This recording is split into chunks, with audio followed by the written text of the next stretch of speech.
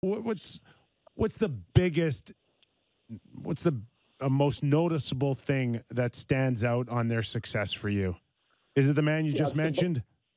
yeah, Rick Bowness being able to get the buy-in, especially structurally, defensively. Obviously, they have one of the best goalies in the league in Connor Hellebuck, but but as Mike Kelly said, they're not bleeding chances the way they did last year. The high danger chances, the grade A's were off the charts last year. This was a team that was very good offensively, but didn't care particularly much when they didn't have the puck. At least that's what it seemed like to the outside. Obviously, we've known they've had offensively gifted players for a long time, but Connor Hellebuck playing at an elite level. But this is a team that's more committed defensively.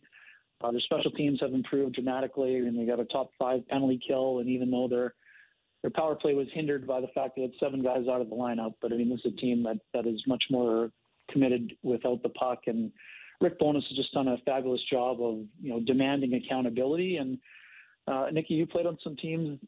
Sometimes you have to hit rock bottom before you're ready to really be coached. And I think maybe that's what the Jets weren't rock bottom in terms of being 30th or 32nd, but they had some lofty expectations that weren't met. And I think they were a little bit more open to the suggestions that Rick Bowness had when he arrived on the scene here. That's actually a natural transition to what I wanted to ask you about, which was Blake Wheeler and what his relationship is like with the team and his role on the team as someone who is stripped of the captaincy to start the season. It felt like there may be some conflict there, the big contract. Where are things at now with Wheeler and the team?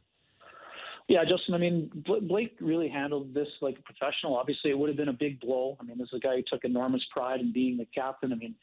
He was one of the first Jets to buy a home in the community. He's been here all 12 seasons. Took enormous pride in wearing that C, but I think he's the kind of guy who put a little bit too much at times on his own shoulders.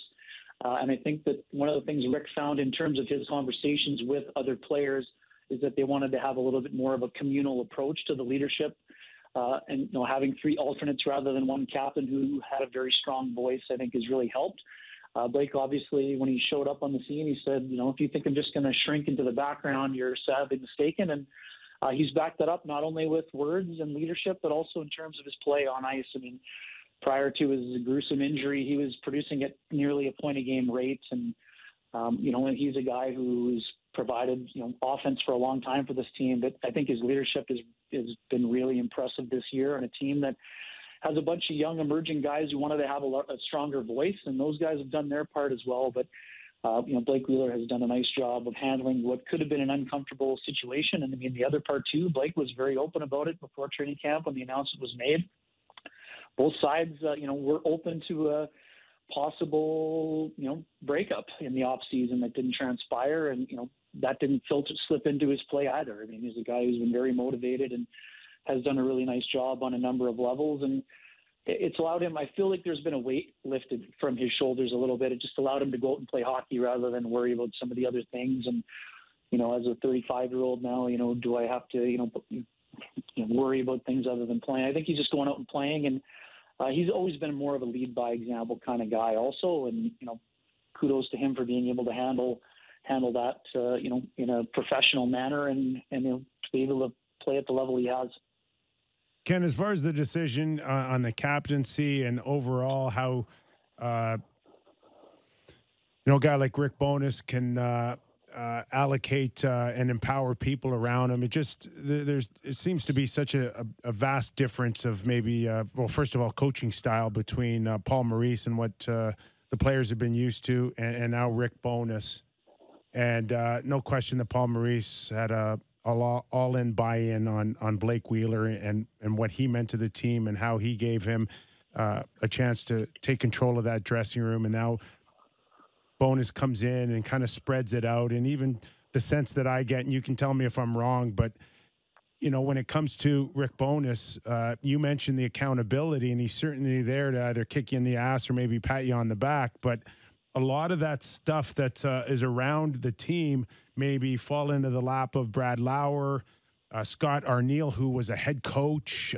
They're probably doing more coaching X's and O's than Bowness, and Bowness can just focus on, the smaller details on maybe what ticks for some guys.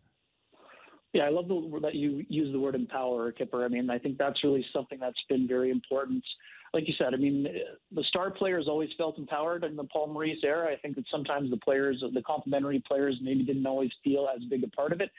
That sort of not only holds to leadership, but ice time and responsibility. So I think that Rick's ability to get accountability, and I don't think for a second that Paul Maurice didn't want these guys to play better defensively, but Rick's ability to provide a bit of a striking critique, but doing it in a bit more of a caring manner, I think is something that, from talking to players, is something that really has hit home with them.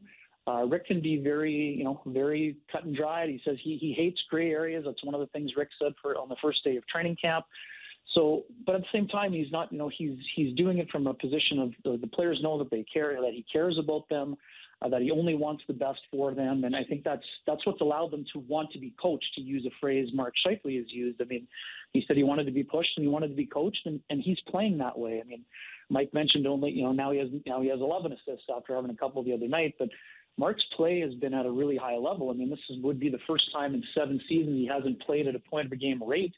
But a lot of people would make the argument Mark Scheifele is playing some of his best hockey. I mean, he's on pace for 46 to 49 goals.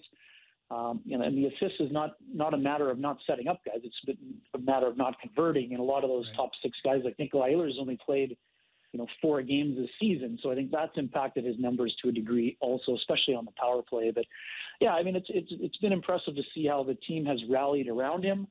Now they had a little bit of a rough patch in December where they had 16 games in 30 days and they were missing a lot of key components, but they got through that 3-game losing skid and have won 5 in a row. And, I'm with Mike. I mean, this is a team that it's not smoke and mirrors. It's not a team that, analytically should crumble down the stretch. I mean, they should be getting better. I mean, they're getting healthier. Mm-hmm. And I think their best should be around the corner. And I mean, as Rick Bowness has said, structurally they've improved, but they're not at a Stanley Cup level yet, but they feel like they can grow into that during the second half of the season.